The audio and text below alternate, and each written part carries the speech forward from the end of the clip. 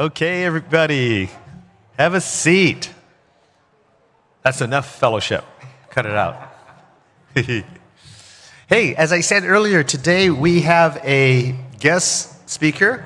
It's Dr. Dan Morehead. He's a Christian psychiatrist. He went to school at Pepperdine, a great Christian school.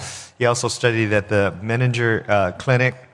He is presently he's a psychiatrist, and he's the assistant professor of psychiatry at Tufts University Medical Center, and he's board certified and all that good stuff.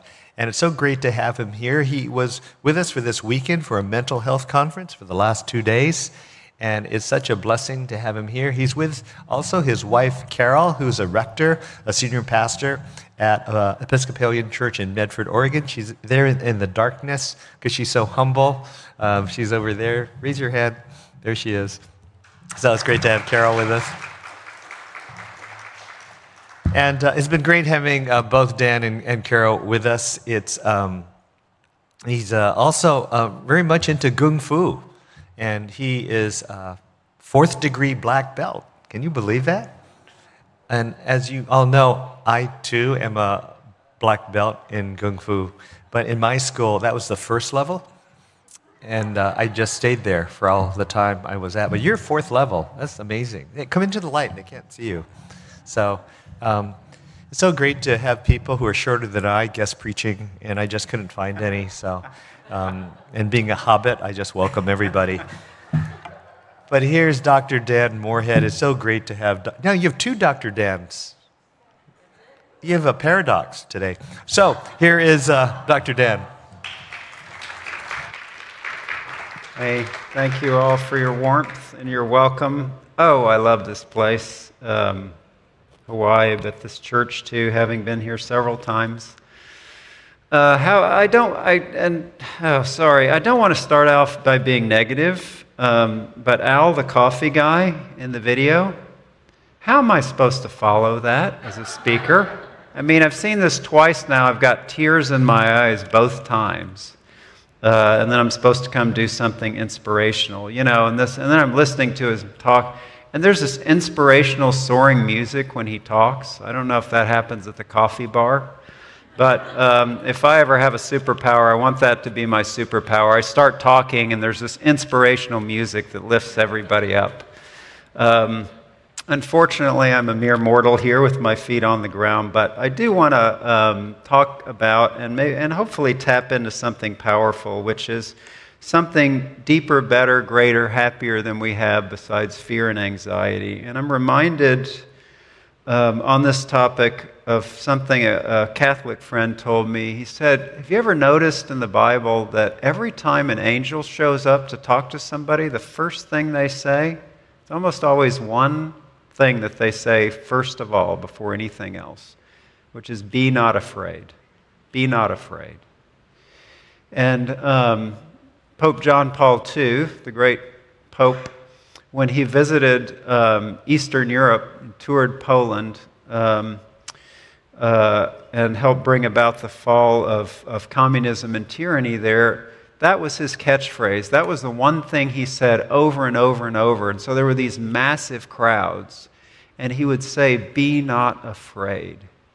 And he lived it as a bishop in Poland under communist rule. And he was tapped into a deep power, and they said the effect was just electric in the crowds. It just ran through that something fell off of them, and that was the energy that began the peaceful revolutions that brought down the Iron Curtain. So that's what I hope to tap into here in our own little way. And I do want to declare myself an expert from the very beginning. I'm not going to try to compete with Al. I know better.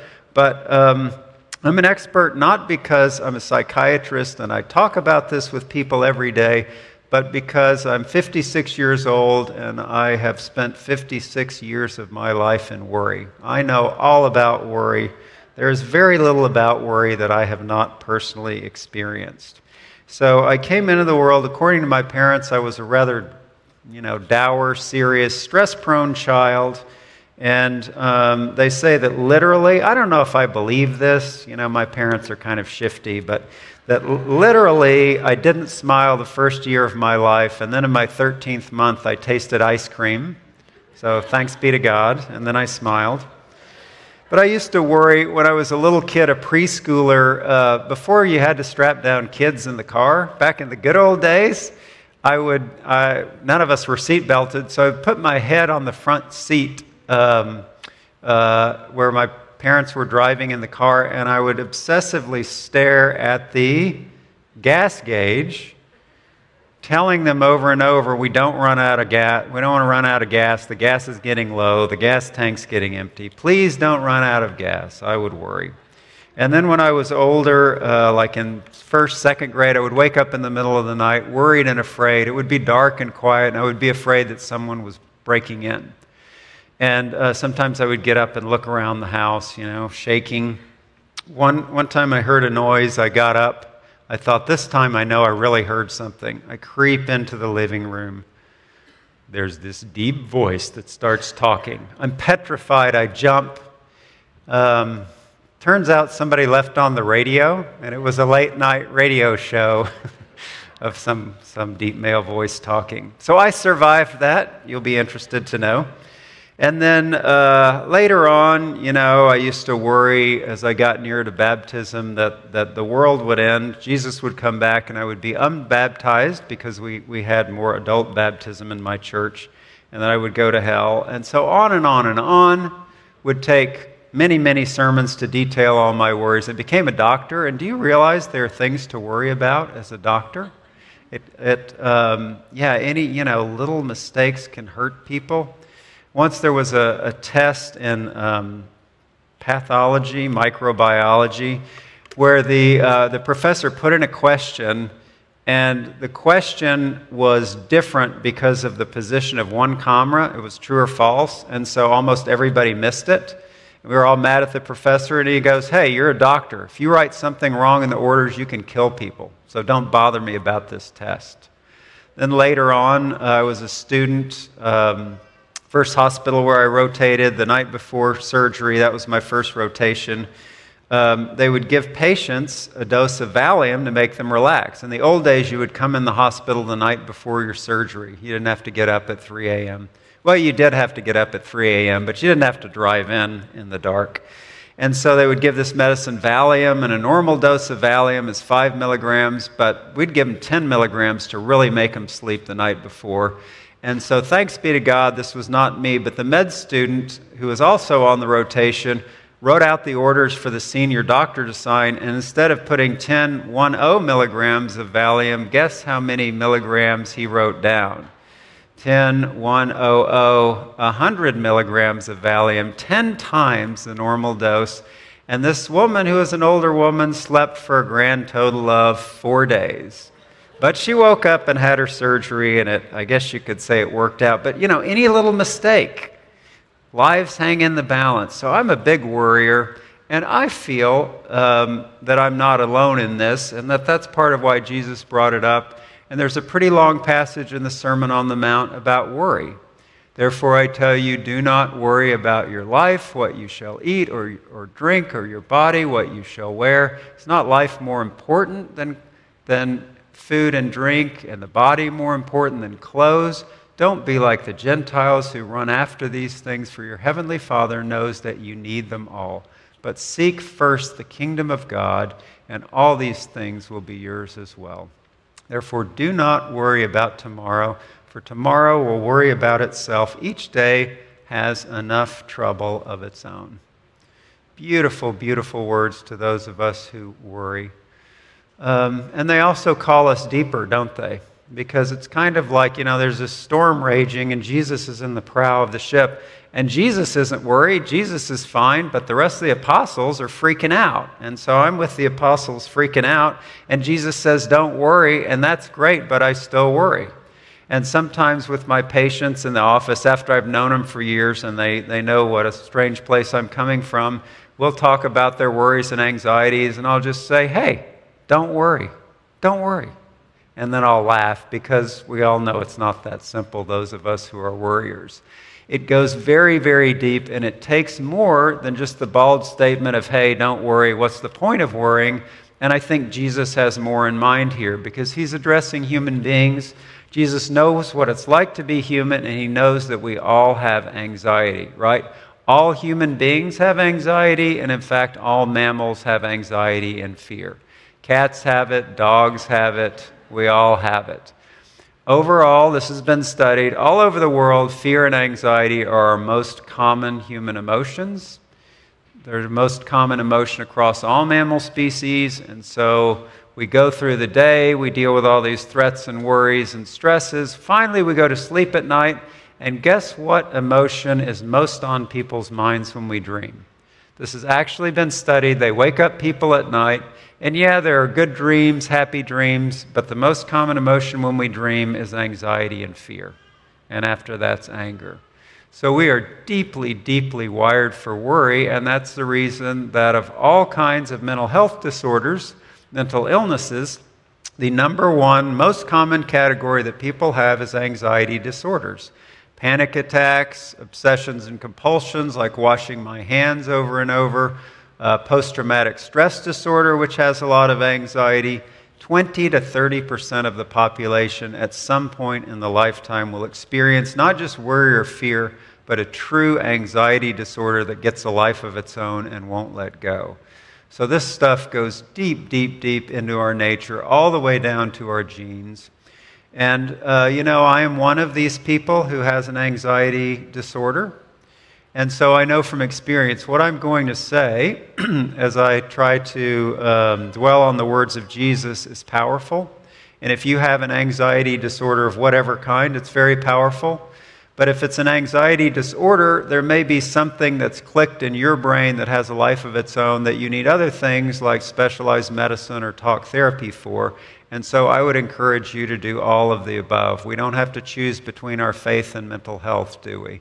And we don't have to choose between our faith and mental health treatment. But what I am going to say today is powerful and proven to be powerful for every kind of anxiety. Even if you don't have an anxiety disorder, I know that deep, deep down, there's a fearful child inside you, right? Inside all of us, when things go bump in the night or when life gets rough, we get scared. If somebody doesn't have fear, they're not a normal person. As a psychiatrist, I am very worried about that person if they truly don't have fear or anxiety. Now, some of you aren't worriers, but you know what? That's because somebody else is worried for you. And we see this in mental health treatment all the time. We see a family and one person comes in and they're so worried and anxious, and we work and work and work, and over months and years their anxiety starts to go down. Guess what happens to the anxiety of other people in the family, usually the spouse? It goes up. As one person's goes down, the other goes up, because there's something that's not even conscious that's hardwired into us that says if the people around me are worrying, hey, I'm good. I don't have to worry. They're going to worry. They're worried if we're late for church. They're worried if we can pay the bills. They're worried what's for dinner. And so there's that thing about the youngest kid, right? Classically, the youngest kid never worries. You know, things just happen, and mom and dad are worrying, and the older kids are worrying, and the youngest just goes along with it, and everything is fine. So worry applies to us all, I think, which is why Jesus has this long statement on worry. All right, so what is Jesus saying? Is it more than just don't worry? Well, somehow I bet it is, knowing Jesus as we do. So what Jesus says instead of worry is to seek the kingdom. So what's he talking about? Well, let's go back to the whole Sermon on the Mount. Jesus actually discusses a number of troublesome common emotions in the Sermon on the Mount. He talks about desire, like desire for adultery or desire for money. Anger, like getting angry at other people or even feeling murderous to other people. And then fear or worry. And in each case, what Jesus says is, look more deeply and look into your heart, right? So, yes, don't commit adultery, but look into your heart. Are you committing adultery and lusting in your heart? Don't make money number one in your life, but look into your heart. You can't serve God and money. Which one of those is on the throne? And the same thing with worry. Jesus says, look into your heart and look into your thoughts, and don't be like the Gentiles, going over and over, what shall we eat, what shall we drink, what shall we wear? Jesus' way is always, always to look inward, to go to the heart of things. And in this way, Jesus is contrasting his teaching from the Pharisees. Okay, the Pharisees weren't all bad. They were the group that was most like the early Christians. But what the Pharisees did was, understandably, they read the old law, and it says, do this, do this, do this, repeat this, say this, go here, do this, don't work on the Sabbath. And they said 600 and some commandments, we're going to memorize them, we're going to do them all. And that was great, but Jesus said, you know what, if your heart isn't right, if you don't look within, it's not going to work. And so Jesus says your righteousness has to be greater than the scribes and the Pharisees, not meaning you have to be more perfect in your behavior, but meaning you need to go within and work on yourself inside and not just work on the outside and what you do with actions. So Jesus' way is the inside out, right? Always go back to looking at yourself, working on yourself every single day. Make a habit, make a discipline of doing that. And then when it's worry that bothers us, what do? Jesus' answer is very clear. You turn your eyes toward God. God takes care of every little flower. God takes care of every little sparrow. And God is going to take care of you. God made you, God loves you, and God will take care of you. Right? Our God is a nurturing God. God cares for us like a mother and a father. And what we need to do is get our minds back on that, not just one time, but over and over and over. So, this is something I think that's implicit in Jesus' words. This is kind of my version of unfolding this or trying to apply this, but I think it's strongly implied. Worry's going to be in your mind, right? You don't have to get up in the morning or the middle of the night and say, should I worry? Yeah, I think I'll do some worrying. Does anybody do that? I don't. I hate worrying. I would, if there was a switch to turn it off, okay, I'm changing my mind. That would be my superpower, a switch to turn off worry. It's involuntary. It just happens in our minds. And so one thing we need to do, weirdly enough, is become aware that we're worrying and catch ourselves as early as possible when we're worrying, and then interrupt it and say, wait a minute, this is worry, and say, I'm going to think about God. I'm going to think about the words of Jesus, or in some other ways, I'm going to refocus on God. And then when I focus on God, all my worry is instantly gone and I have no more problems. No, when I focus on God, after a few seconds, I'm distracted, other things come up in my mind, and I have to refocus and repeat this. All right, so let me just go into the cycle a little bit here. So I find myself worrying. I become aware, look, I'm doing it again. I'm worrying again. I put a label on it. I put a sticky note on it and say, this is worry, forget this. Now, every time in a Bible study, Bible class, Sunday school, Christian education class that I've been in a group that looks at this passage, which I have since childhood, somebody rightfully brings up, well, what does that mean? Don't worry about tomorrow. Am I not supposed to plan for retirement? Am I not supposed to think about my kids' education? Am I not supposed to worry about, changing the oil on the car because the car would eventually break down? And the answer to that is, of course, that worry is not the same thing as planning for the future, and it's not the same thing as dreaming or processing or figuring things out. And you can tell the difference pretty easily, because if there's a situation you need to face and address and figure out and make a plan, if you face it and make a plan, you will feel better. You'll feel relief, right? If I have to give this talk and it's kind of worrying me or making me anxious, if I sit down and get something done on it, I feel a lot better. If I'm worrying, I just feel more worried, right? And so thinking and planning actually gets to some new thought or idea or result, whereas worry just puts my brain in this circle and I go around in the same circle and the same subjects and the same words over and over. If people could read my thoughts, would they be scandalized? Oh, yes. Would they be bored? Yeah, after about 10 minutes, they would be so bored. It's boring to me. These same worries and thoughts over and over. The rut gets deep. The habit gets deeper. They just keep running and running and they don't go anywhere, and that's worry. And worry wants to take up all of our downtime, concerns, stresses, negativities. But in fact, actual planning doesn't take that long in practice, right? There are a few things that are big, giant projects, but most of the things that we need to do, 30 minutes and you've figured out what you need to figure out, and all the rest is worry. So once you're aware of it, you put a sticky on it. Now, that is not to be in denial about real problems and real struggles and real fears in life. Life is hard, life is serious, life is painful, bad things happen, but what this unmasks as we challenge ourselves not to worry is the fact that I can't control it. And within worry is some kind of weird, bizarre, mythical idea that I can control stuff with my mind. Right? Like I have patients who joke that I gotta worry when I fly on a plane to keep the plane in the air. Right? If I don't worry about it, something bad will happen. If I don't worry about my kids, something bad might happen to them. And of course, the only thing worry does is slow us down and make us more efficient in dealing with actual problems. But to stop worrying, part of what we face is, I'm not God, and I'm not in control of virtually anything in life. I don't control this pandemic.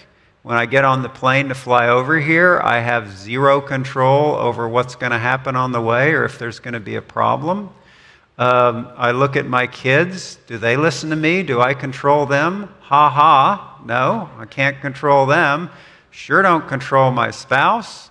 I go to work. I do the best I can. But honestly, I can barely control myself, and I don't do that perfectly. So worry is giving up all that implicit assumption that's part of our fallen human nature that says somehow I control this, or with my mind, I'll keep something bad from sneaking up on me and happening by being anxious and fearful. And instead, it's letting go and saying, God is the creator, God is the father and mother. The only security I have in this life is not money, no matter how much, not my job, no matter how great, not even the people around me or family. Everything in this life is temporary and fallible and will let us down. And the only thing that we can depend on and have security in is God. And if you don't believe this, then you can do like me, as you try to depend on everything else, and one thing after another ends in disappointment. All right, so when worries come up, it's very tricky. Unfortunately, the part of your mind that worries is as smart as the rest of you, so it will think of all these reasons, all these new reasons. You dismiss one worry and another will come up, right? So what you do is it's like a 4-year-old who's begging not to go to bed or something. Don't get into the argument. Don't fall for that. Don't try to reason with them. They're not interested in reasons.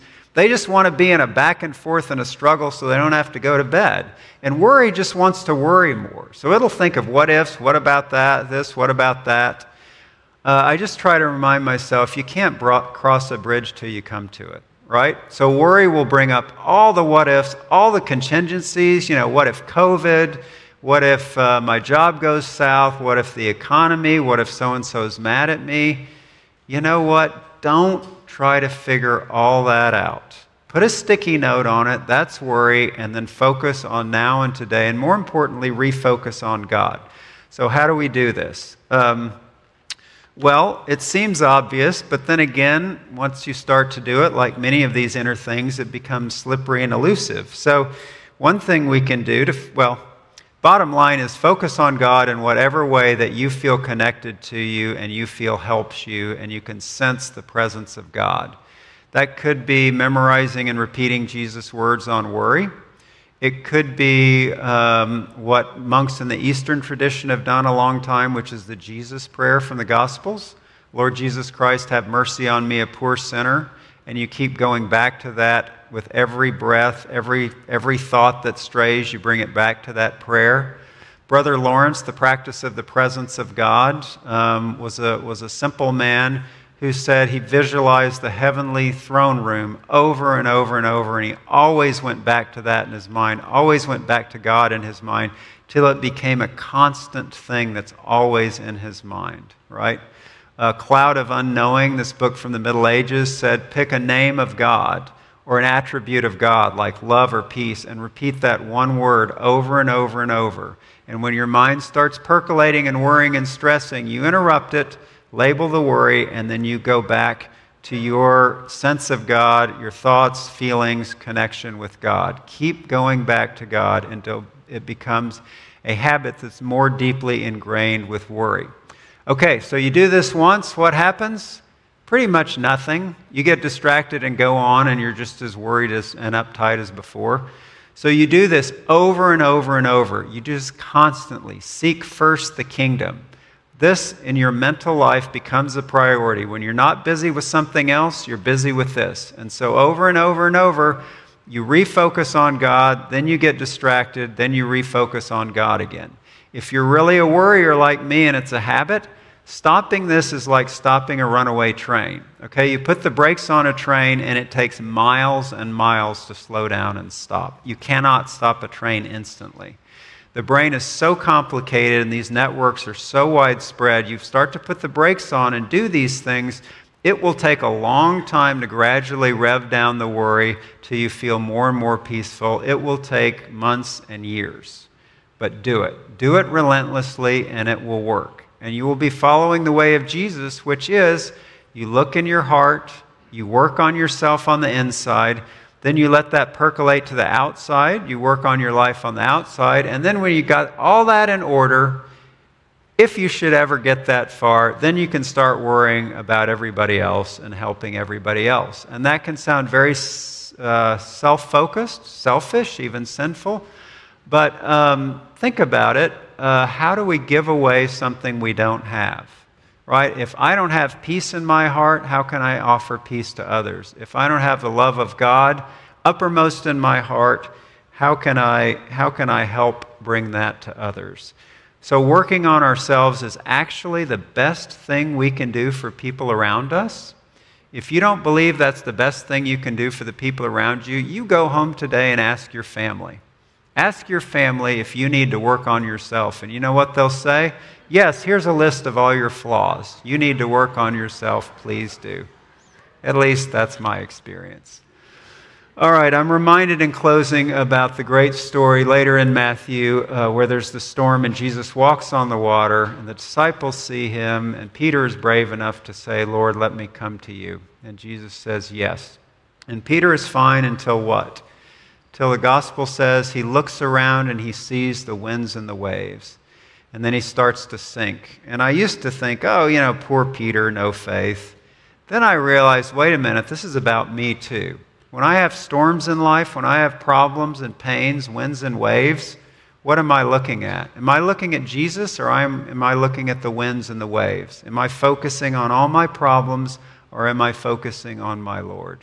And it's a struggle, but I have to bring my eyes back to Jesus over and over and over.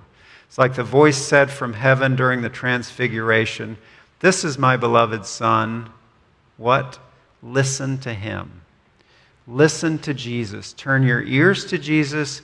Turn your eyes to Jesus. Not once, although we do this once in baptism and commitment to Christ, but there and then over and over and over and over till my life, my eyes, my ears, my heart are centered around Jesus.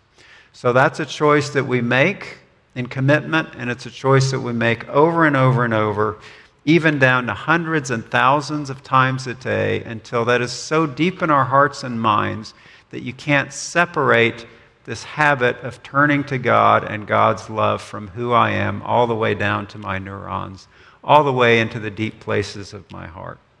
So there in the deep places of your heart, as Pastor Dan comes up to help us offer this invitation, Jesus is waiting, right? Jesus, we don't have to look for Jesus. We don't have to run around and find Jesus. Jesus is waiting. We have to go to the honest places, the deep places, the painful, the worried places in our hearts. And then if we ask for Jesus, if we seek Jesus, if we open the door to Jesus, Jesus will be there in a heartbeat. And it will be in Jesus' time, in Jesus' way, not my time and my way, but he will come to you. If you don't know him, If you haven't met him before, he will come to you. Thousands, millions of Christians in history have experienced this. And this is our call, not just those of us who hesitate about conversion, but those of us who wake up every morning in this human condition in which we find ourselves and start worrying rather than being happy and grateful for the joy that Jesus gives us, who came not to give us more burdens, not to give us more tasks and commands, but to take away burdens and to take away tasks and to take away commands and say, you don't have to worry about this anymore.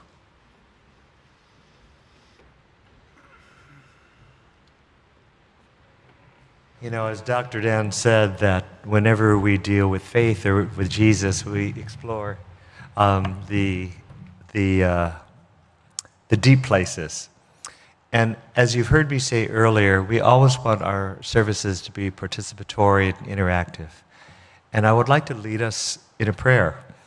And for some of you, this may be a point when we realize all of the anxiety and worry in our lives that maybe we've been on the fence and we're saying, okay, this is it.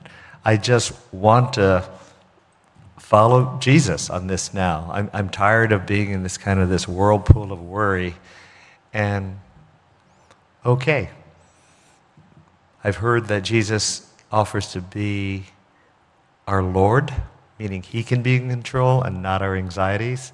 I've heard him say, come to me, all you who are weary, and let him take care of our burdens, and that it's worth following him.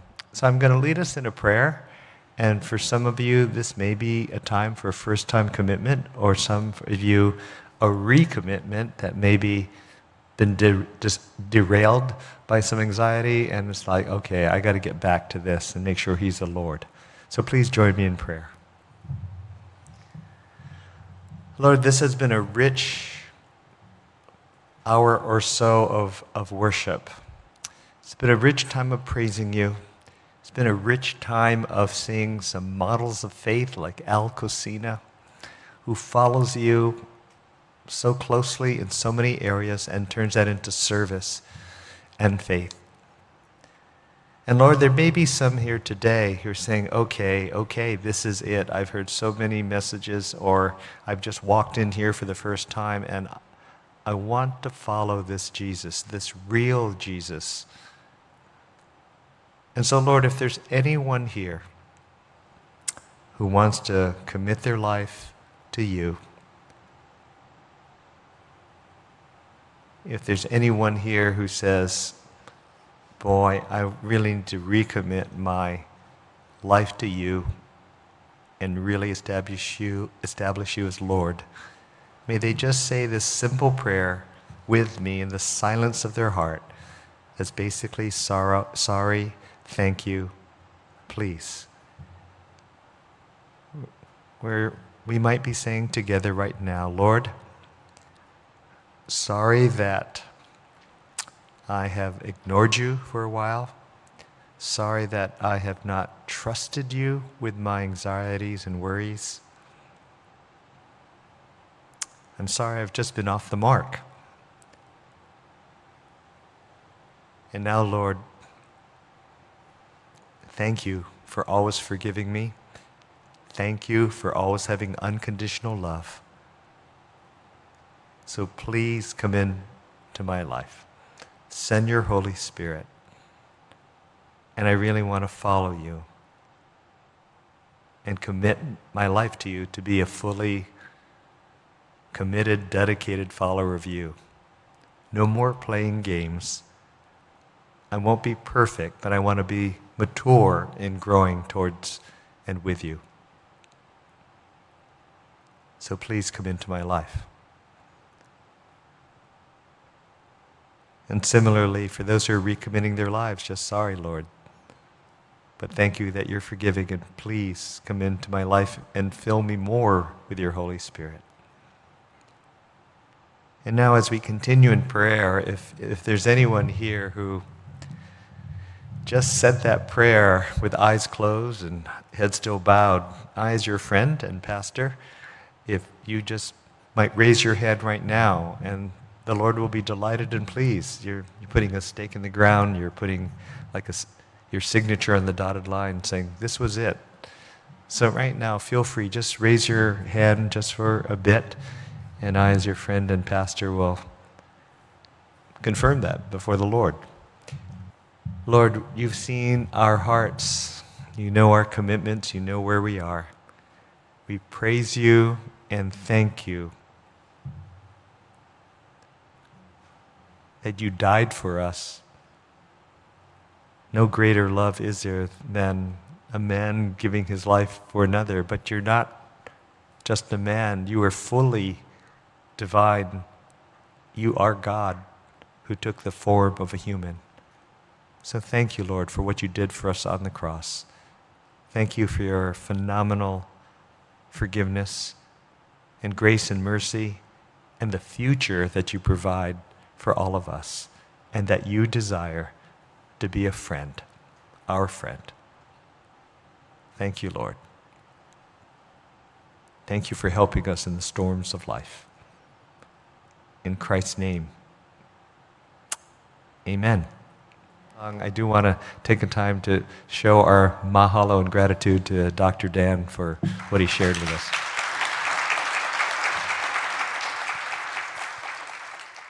I hope wherever you are, in your kitchen or in your living room or in your office or at the beach, that through all this technology that you're feeling how much God loves you and you're feeling the Holy Spirit.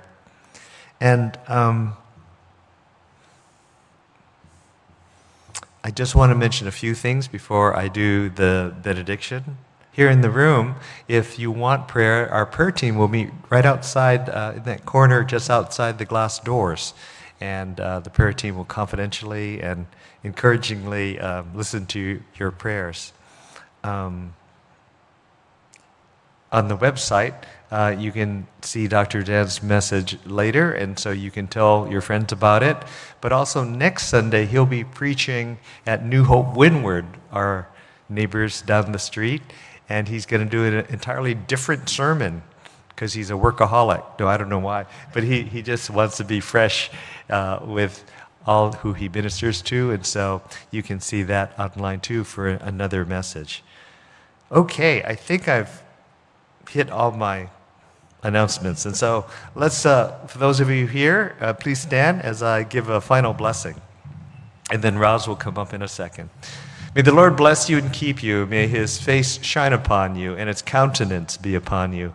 And may you know deep in your heart the wonderful love of God the Father and the Son and the Holy Spirit. And may you cast all your anxiety on them. In the name of the Father, the Son, and the Holy Spirit, in Christ's name, amen. God bless you all. You may be seated here in person. For those of you online, we are so grateful that you have been with us, and we hope to see you next week. So aloha, ahui ho. See you next week. God bless.